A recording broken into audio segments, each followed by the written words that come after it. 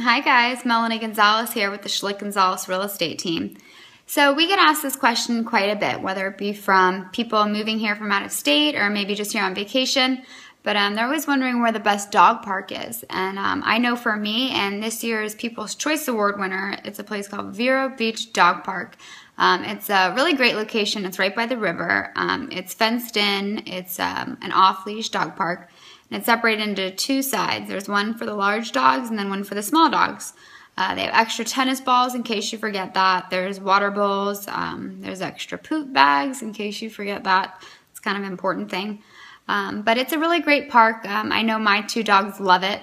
So please share this video if you know of anybody looking for a great dog park. And I will post a link to the dog park's website at the bottom of the video. Thanks.